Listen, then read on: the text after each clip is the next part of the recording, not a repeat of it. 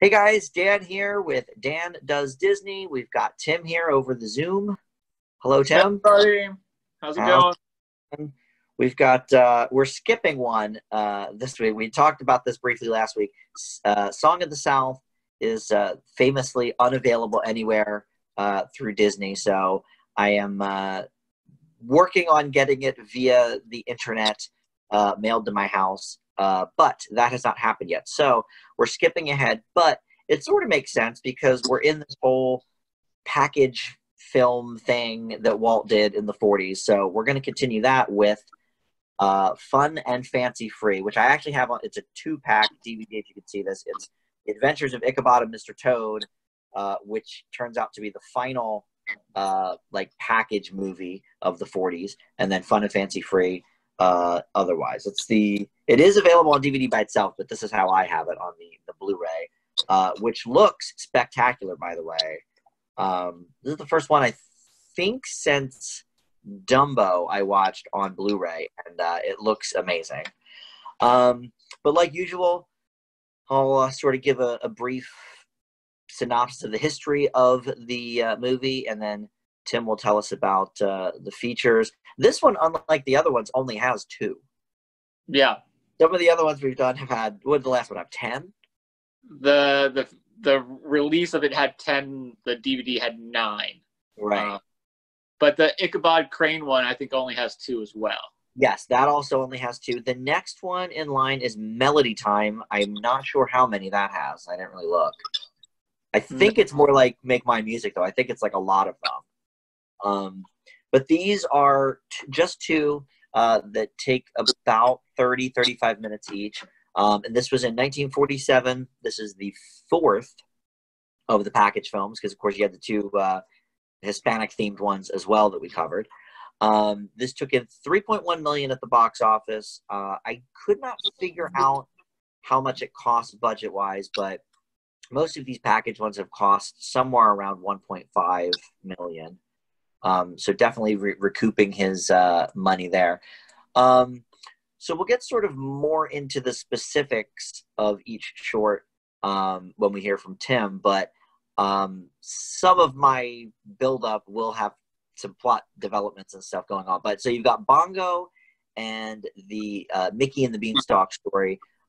Both were conceived in 1941 as full-length films. Bongo actually was meant to be a sequel to Dumbo originally. And they had, because it's got a circus theme, which Tim will tell us about. But I guess he was one of Dumbo's friends or whatever. And he had a best friend that was a chimpanzee called Beverly, and then called Chimpy. And they came across a couple of bear cubs that were like the comic relief. All of that stuff went out the window when they decided to sort of trim it down to not quite short size, but not feature-length size. And then as for Mickey and the Beanstalk, up until Fantasia, Mickey was kind of not as popular as he once was. He was trailing in popularity to several of the Disney characters, several of the Warner Brothers characters, Popeye. So that's partially why they did Sorcerer's Apprentice, which I didn't quite realize. But that sort of brought it back to the forefront. And then in 1941, these 2 animators came to Walt and said, hey, look, we've got the idea. Why don't we do a Jack and the Beanstalk riff, but have it be with Mickey, Donald, and Goofy? Walt was super pumped about that. And that was originally going to be with Wind in the Willows, which Wind in the Willows ended up being with Ichabod and Mr. Toad. So they shuffled some things around once they determined this was not going to be a feature-length film. But all of this stuff happened in 1941, which is when the animator strike happened, which is when, they got their foreign market cut off from World War II.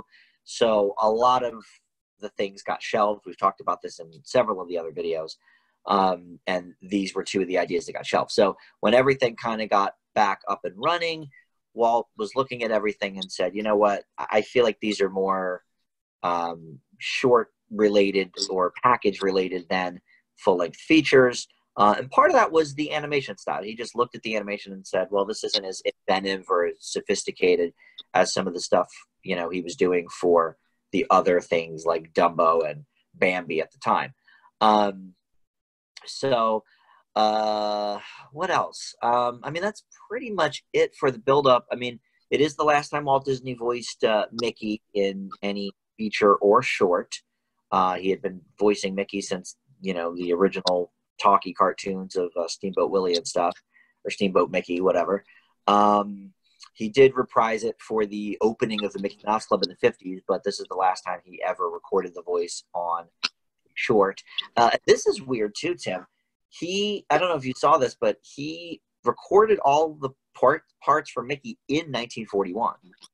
So this all just sat around both animation-wise and some of the voice work for years before they decided to actually do something with it and put it together. And then the whole sort of wraparound with this movie is Jiminy Cricket, who I didn't realize ever did anything except Pinocchio. Were you aware that he was like... I was not aware of this. Yeah. And I've seen Mickey and the Beanstalk before. Okay. But I've seen the other version. I was going to say, there's actually 3 other versions that we're going to talk about at the end when I get to the home media sort of stuff. But, okay, yes. So you probably watched the one from the 80s. I watched the one with our good friend Sterling Howe. Yeah, okay. Yeah, that was and I watched the one that was broadcast with Dumbo. Okay. That was then a different one. Oh, no, that was the one with Sterling Holloway. Yeah, okay. And my mom recorded it, and that's the copy of Dumbo that I had growing up. We have all the like big plastic VHSs for almost all the Disney movies except for Dumbo, because my mom recorded it off the television when it aired one time. And it wasn't even like it had commercials in it either. It was Dumbo and then Mickey and the Beanstalk. It was probably from Disney Channel then. Yeah. Because that's back in the 80s, Disney Channel was a pay station, so they had no commercials. But okay, so yeah, we'll talk about that at the end. But yes, there's actually 3 other versions of this with different people doing the voiceover. But one of the songs actually up front of this, I'm a Happy-Go-Lucky Guy, which Jiminy Cricket sings, was meant for Pinocchio and got cut. So, but I guess Walt still liked it enough and was like, let's do something with this. I don't know if that was part of the reasoning for putting Jiminy Cricket in this, but yeah, I had no idea that Cricket was in anything else. But I've always liked him, so I thought it was cool to sort of see that wrap around. But that's sort of the history of the movie. So let's. I thought the sequences with or the opening sequence with Jiminy Cricket was probably the best animation of the movie as well. I agree, and I think that's that obviously wouldn't have been done when Walt made the decision to make these features. So he probably wanted to be like, all right, let's have a really good opening, and then put Bongo on, which is very much. I mean, it's fine, but it's certainly not groundbreaking animation. No. Yeah. All right, so let's hear about it, Tim. Bongo, Jack Beanstalk, and just the movie as a whole. So, Fun and Fancy Free. It starts with a good catchy song there. Fun and Fancy Free, I thought was a good catchy song. I enjoyed it. I think, does it transition to Jiminy singing a little bit of that, and then he goes into I'm a Happy-Go-Lucky Guy? I believe, yeah. Well, I'm a Happy-Go-Lucky Guy is the first like real song, yeah, like after the title credits. Yeah, but I think Jiminy finishes singing Fun and Fancy Free. Yeah, when he's floating down on the leaf or whatever.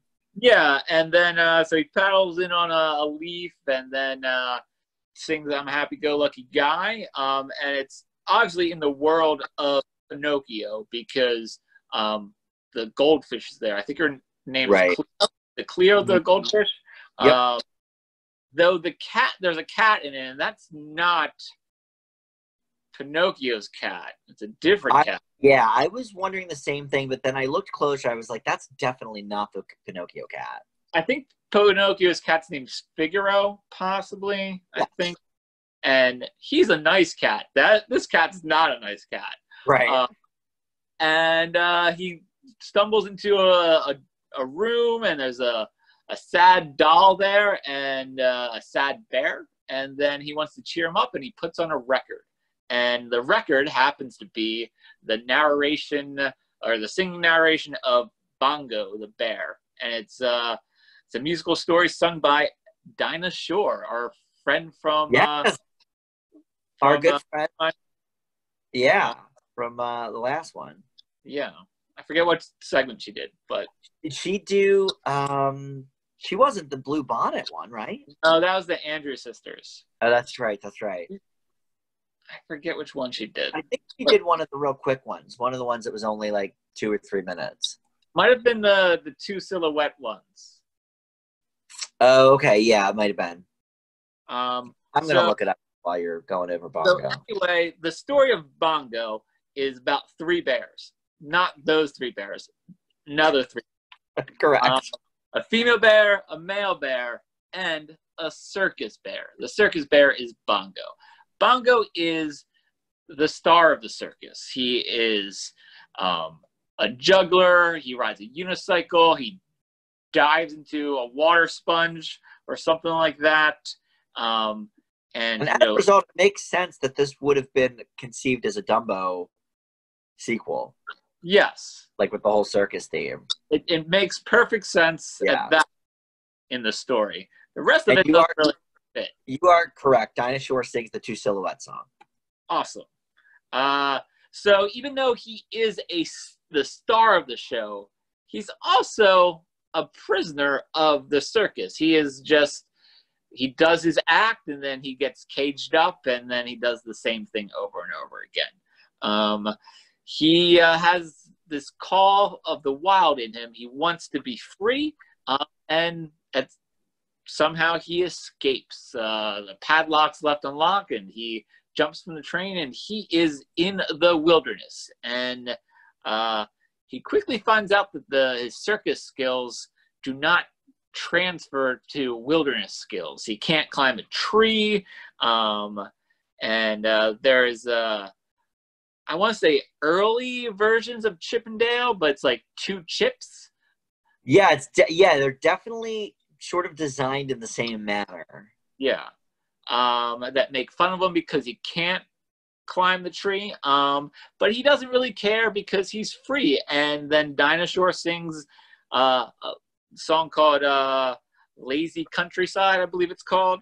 And but after all his laziness, it quickly comes night, and he's scared of all the loud bug noises and the bird noises and the howling noises, and it starts raining and lightning, and so he does not have a good first night in the wilderness. And he wakes up and he is hungry, and now he has to try to catch a fish.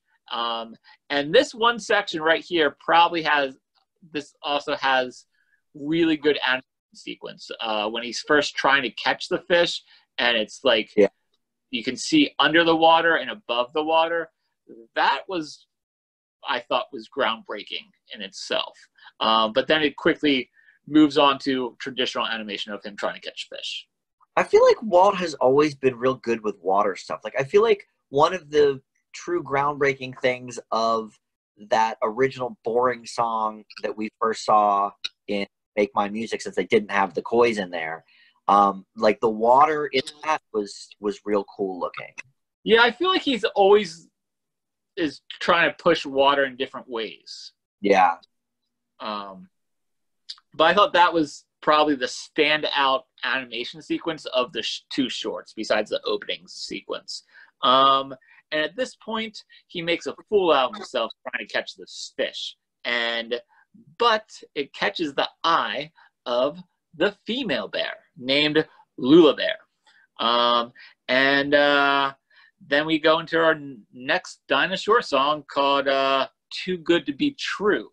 And this is kind of like a dream sequence through, I guess, a heart-filled heaven of them trying to be with each other, but it's too good to be true, and they keep getting separated by little bear cupids and other things. I thought there was kind of clever animation there. And it was then cute. What?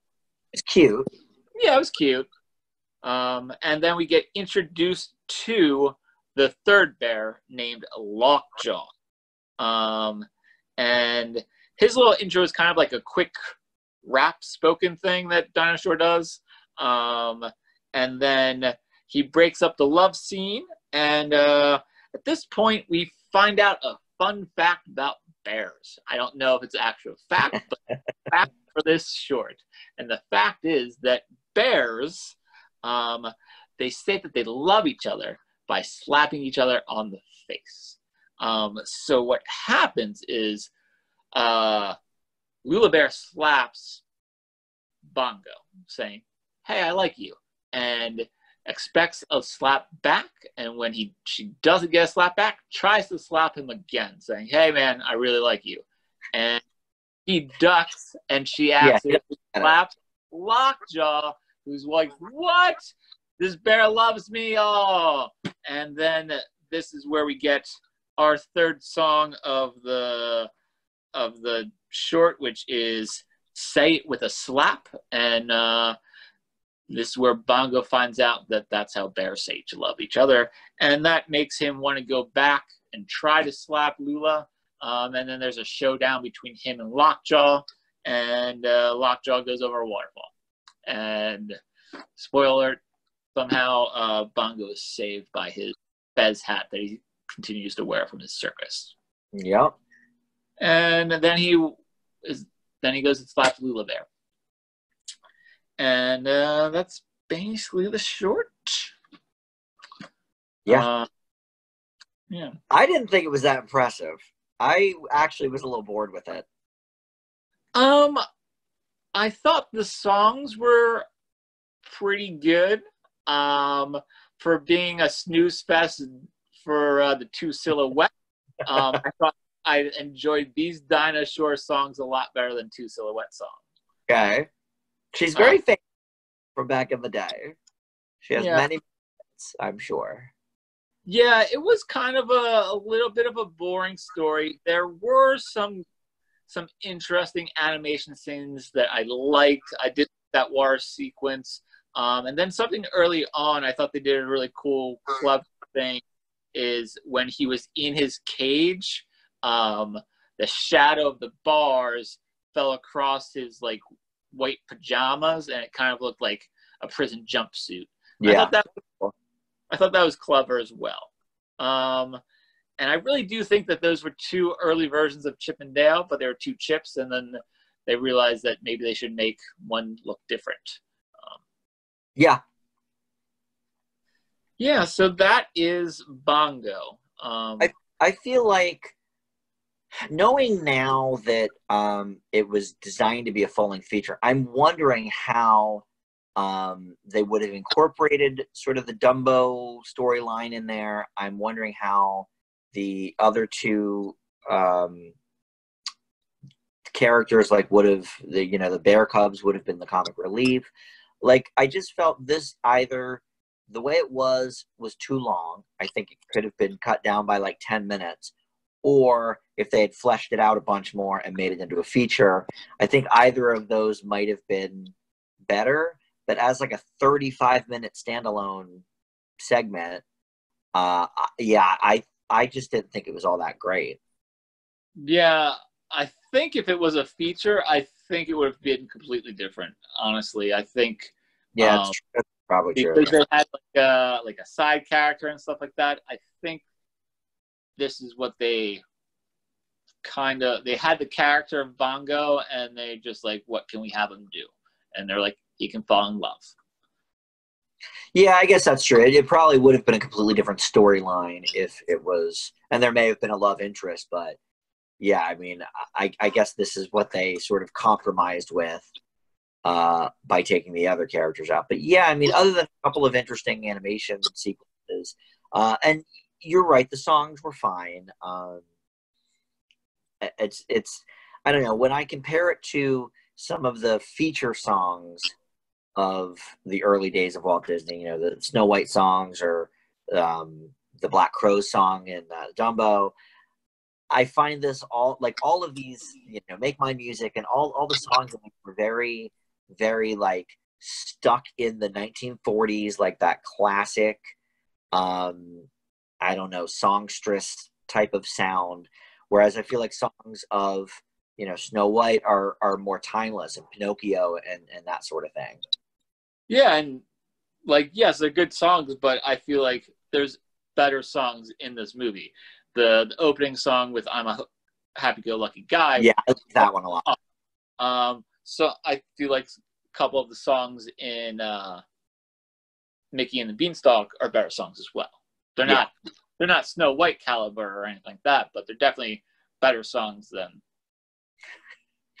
it just makes it sound very dated. Like it's definitely of a time where I think songs that his other features sing are definitely more timeless.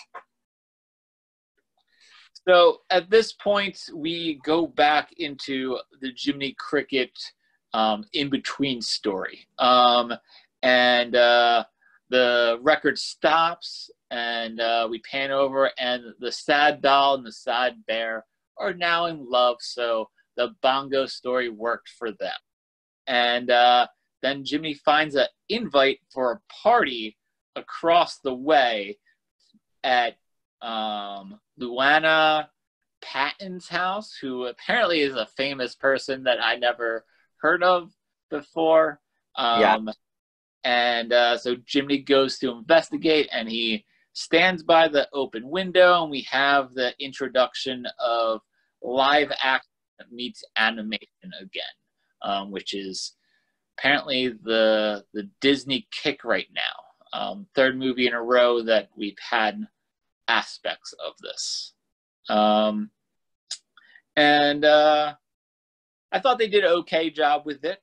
But we have a famous ventriloquist named Edgar Bergen. Now, have you ever heard of Edgar Bergen before this? No. Okay, so Edgar Bergen is a very famous ventriloquist, like you said, from the radio days, which I don't know how you do ventriloquism well on the radio, but he did it. But have you ever heard of Candace Bergen, who played Murphy Brown? Yes. That is his daughter. Okay. So that's how she got into the business. And in fact, I at first thought this little girl might have been Candace Bergen, pretending to be this other actor, but Candace Bergen was actually born like the next year or something, so she wasn't alive yet. But once we see Song of the South, you'll know Luana Patton because she was in Song of the South. Oh, okay. So moviegoers at this time would have already known her from that. Got it. Yeah. So he tells the story of Mickey and the Beanstalk to both Luana and his two dummies that he has with him. One's named Mortimer, and one's named Charlie. And he tells a story about Happy Valley, where Mickey and the Beanstalk takes place. And we start with a song, and that one is My What a Happy Day. And that's sung by Anita Corden, who plays the Golden Harp as well. So it's sung by the Golden Harp. And so after that opening number, a dark shadow appears and steals the harp. And then Happy Valley isn't so happy anymore. And everything dries up, and we get to see three poor farmers are played by Mickey, Donald, and Goofy. Some fun things happen with this. There's I always got a kick out of the slicing of the bread so thin that you eat through it. Yes, I enjoyed that. I enjoyed the slicing of the bean in like 6 different portions. Yeah, Donald goes crazy, tries to kill the cow, and then we are cut off, because I don't remember this section, but it goes back to live action.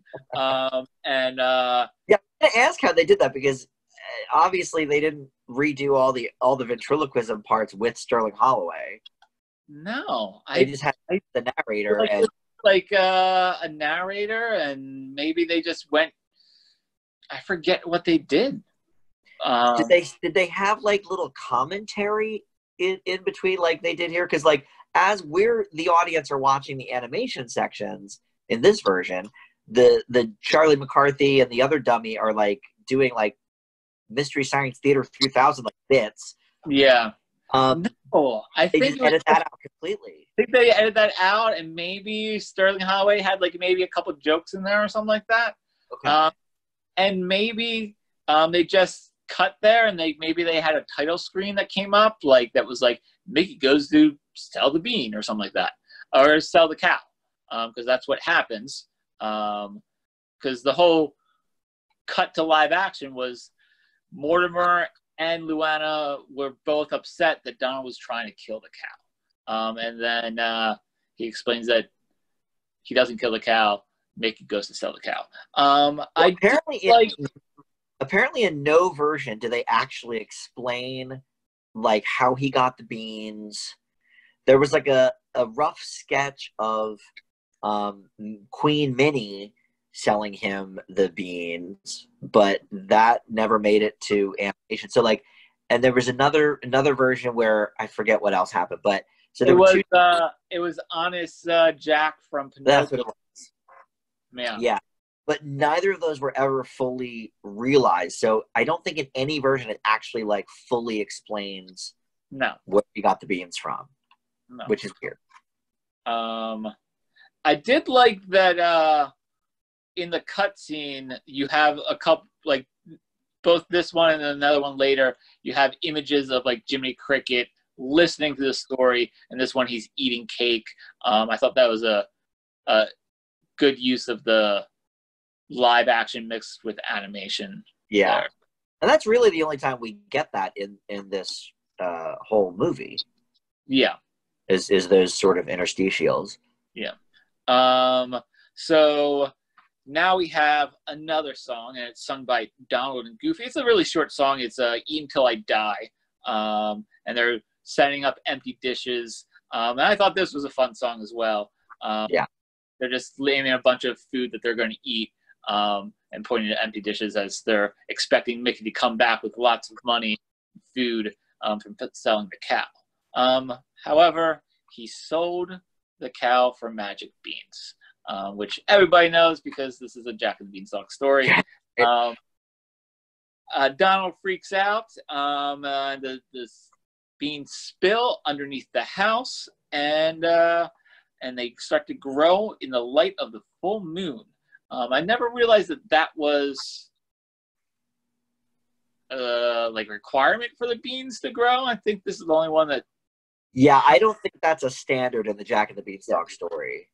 Yeah. But they mention it twice, so it's pretty important in this particular version.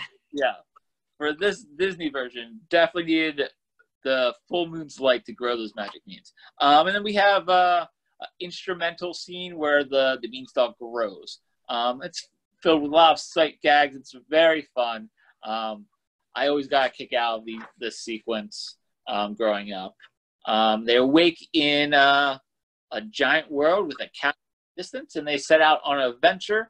There's a scene where they're on a boat made out of a leaf, and I think it's a dragonfly or some type of bug is like bombing them, like kind of like a jet, because Donald's making them upset. And I always got a kick out of there's a quick scene there where they're bailing out the boat because it's filling out with water, and Goofy's there bailing water into the boat. It's like a 2-second gag, but and it's really quick that you might not see it the first time, but I always like that.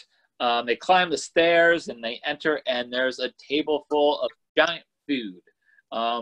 Few quick sight gags. I always got a kick out of Goofy with the Jello. And then they find the harp, and the harp says that there's a giant there, and they're like, "What? A giant?" And then we cut to the live action again. This time is Jiminy Cricket drinking from a straw. And apparently this ventriloquist is really good with shadow puppets as well, because he does quick shadow puppets. And I actually thought it was a good transition from the giant shadow puppet to the actual giant. I thought that was a pretty good transition. And then we have Enter the Giant singing Fee Fi Fo Fum, which is another classic song, I feel like, from here. And the Giant is played by Billy Gilbert, and the Giant's name is Willie. Basically, he catches Donald and Goofy, locks him into a chest, and then the harp sings another song, and that is In My Favorite Dream. And she does that to put the Giant to sleep so Mickey can steal the key and free his friends. And then the rest of the movie plays out just like Jack and the Beanstalk. They get the harp back, they go down the Beanstalk, and they cut it while the Giant's escaping, and Giant falls. And then we cut to live action. And then at this point, the ending of the movie, Mr. Bergen tries to explain to one of his dummies, it's Mortimer, that the Giant was, because he was upset that the Giant fell to his death. But he tries to explain to the dummy that the Giant was just a figment of his imagination because it was just a story and it's in his head. And then, lo and behold, the Giant, Willie, shows up and he rips the roof off the room, and he's looking for the mouse. He's looking for Mickey Mouse, and then Mr. Bergen passes out, and ends with the Giant tiptoeing through Hollywood as Jiminy Cricket looks on. Turns out real the whole time. It was real the whole time. I actually thought that ending was pretty clever. I thought that was very cute and clever. I thought it was the best use of the live action scenes. And you had not seen, like, it. I assume in the Sterling Holloway version, they just cut to the titles. Yeah. So, I mean, it's been a while since I've seen the Sterling Holloway version. Because, I mean, one, it was on a video cassette, and that's like where I watched when I was sick when I was in elementary school. So I don't remember how it ended. I think it just, maybe they added a scene, or maybe I have no idea. Or maybe it was probably just probably text animation was like, and maybe they lived happily ever after, the end. Right. I imagine that's probably what they added. They probably added a few text scenes. Yeah. Like fancy handwriting, kind of looked like a page of a storybook or something like that. Right. Okay, that makes sense. Yeah. But I thought it was the live action intermixed with the traditional hand-drawn stuff. I mean, I thought it was cute and clever with Jiminy a few times, but I thought the last sequence was probably the best part of having the live action sequences in general. Yeah, I agree. I mean, I think the whole first of all, this whole segment was more entertaining to me than Bongo by a lot. Yes.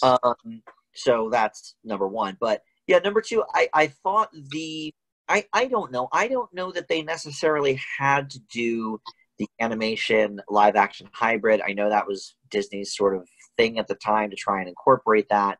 But I think it would have been fine if, say Jiminy got this invitation or whatever and just sort of like went to the window and like looked in, and he wasn't necessarily a part of it. Like, I don't know. It was the animation I didn't think was all that great compared to some of the live action meets animation stuff that Walt had done before. Yeah, it wasn't as crisp. No. And so I feel like in that regard, it's like, why even do it then? It's okay to have live action, intermittently with animation, just not fused together, kind of like, I guess, Reluctant Dragon or something like that. And I think they could have done that here, because I think the most interesting part of the live action stuff was, the ending, certainly. But I think there were definitely some comic relief moments with the dummies. Yeah.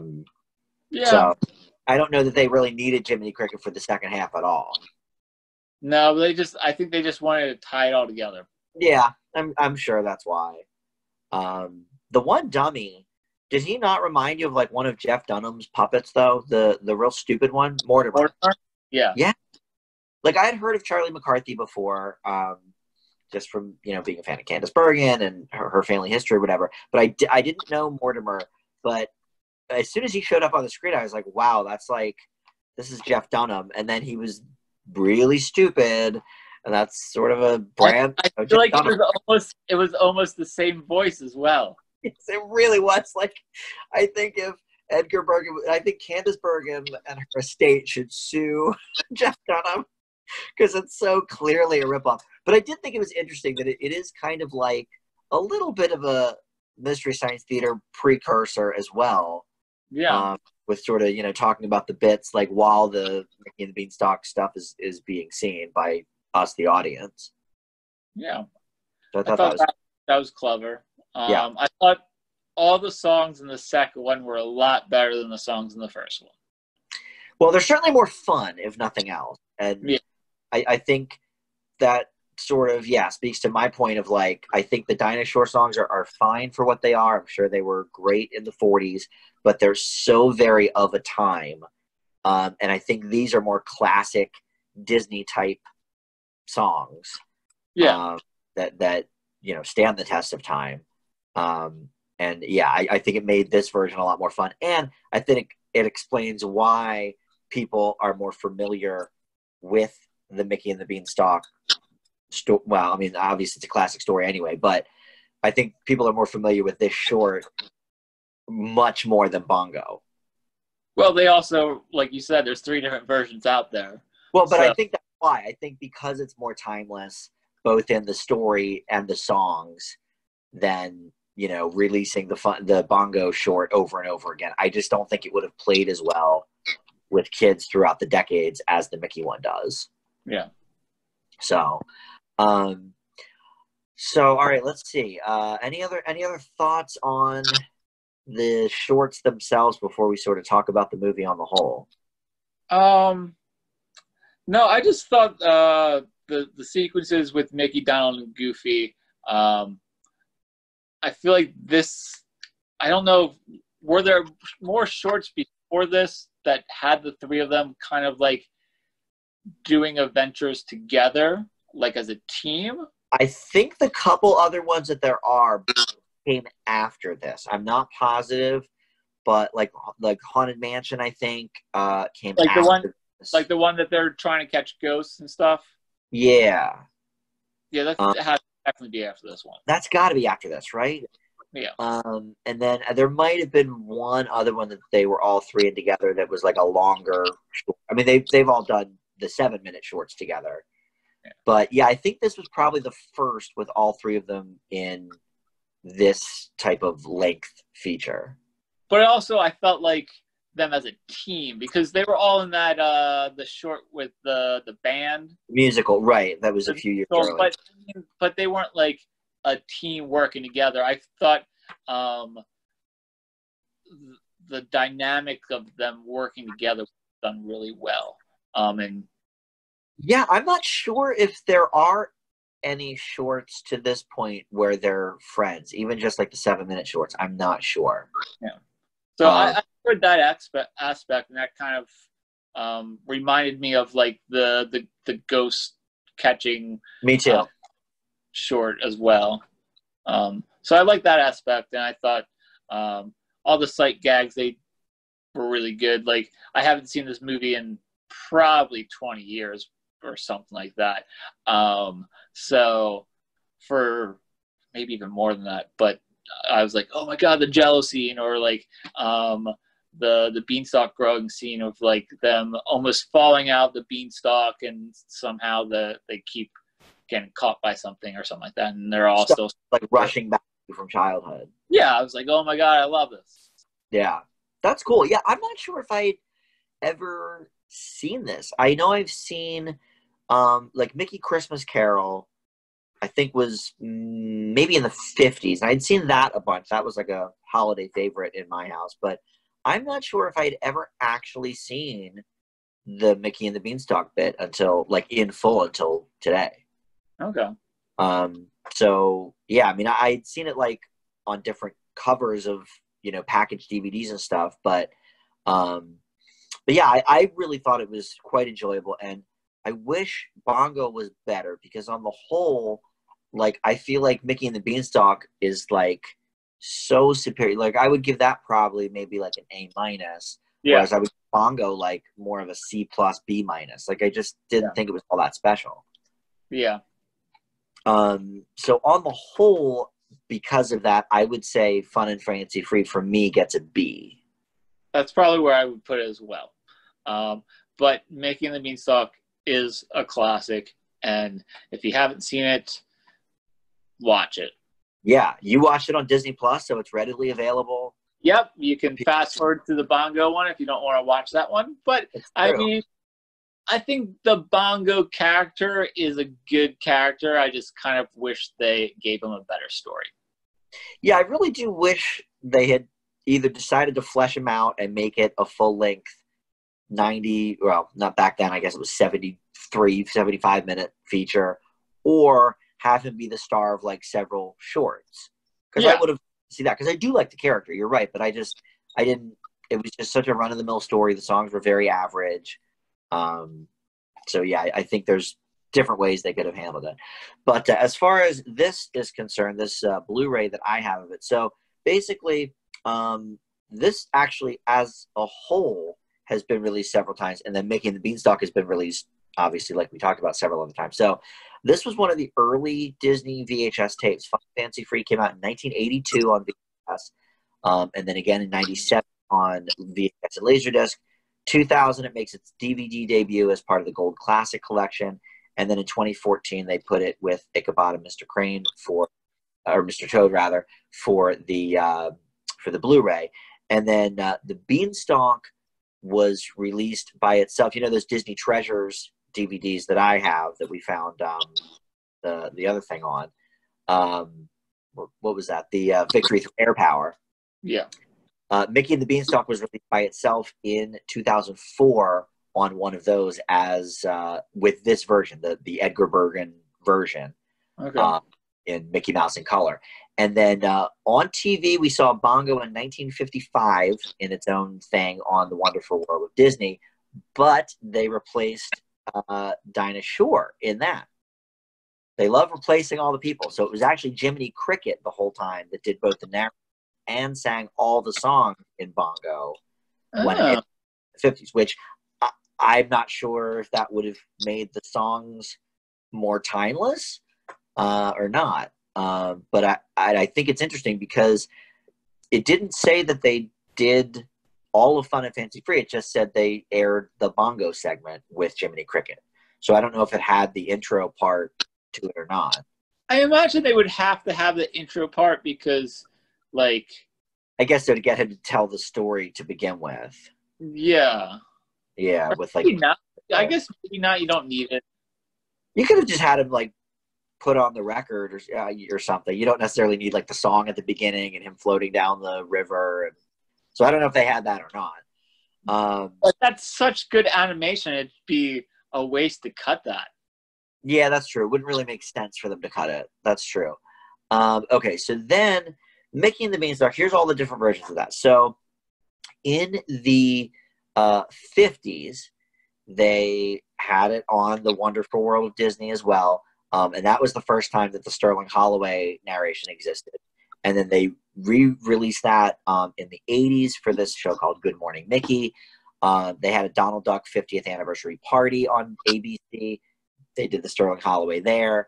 And then you have it alongside Dumbo in the 80s as well. But as far as I know, the Sterling Holloway version has never been released on anything.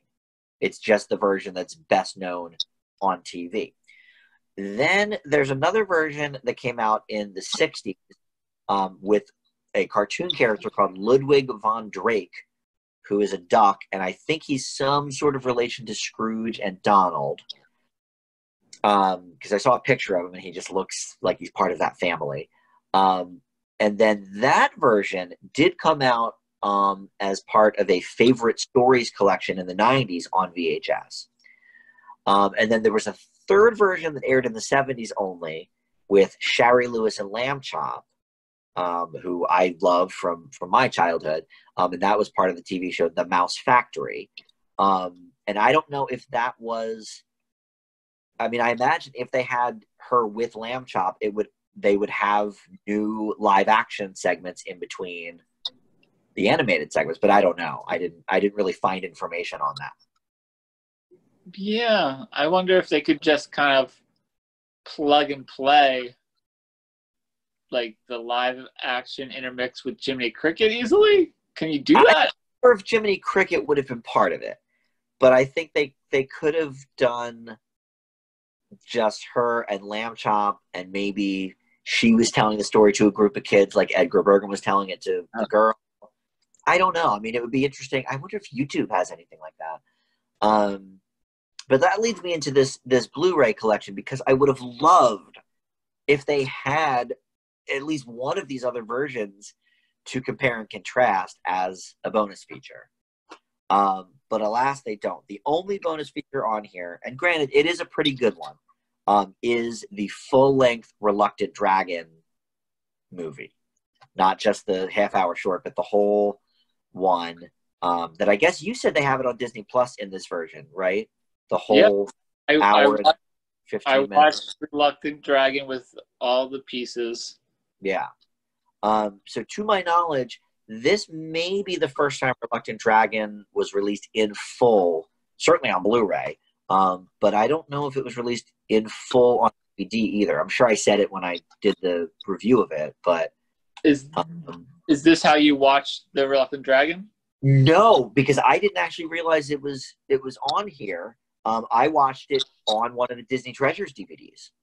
Oh, no. It was part of the I think it was part of the Behind the Scenes at Disney series. They had like 2 discs of that. So I watched it that way. I sort of wish I watched it on this, because this was so crisp. Like I said up top, I was blown away by how good this looked for something, especially like the Edgar Bergen clips, which you have to figure have long been taken out of the thing.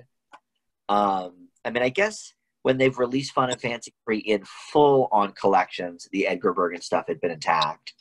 But one of the other things I really liked about this particular DVD or Blu-ray is that it's in the original aspect ratio, which most of the things I've watched, even I think on Blu-ray, because I think I had 3 Caballeros on Blu-ray, it filled up the whole widescreen. But I do appreciate when you can see something sort of in the original aspect ratio, even though it's a smaller picture.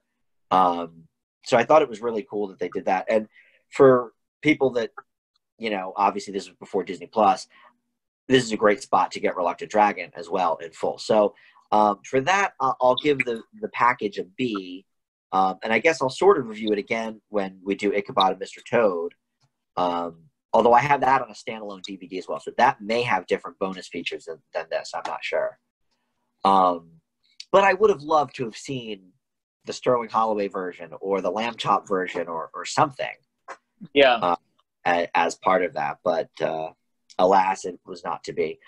But all right, that's Fun and Fancy Free. I feel like even if I get Song of the South within the next week or 2, I think we should probably just continue on with the last couple package movies. What do you think?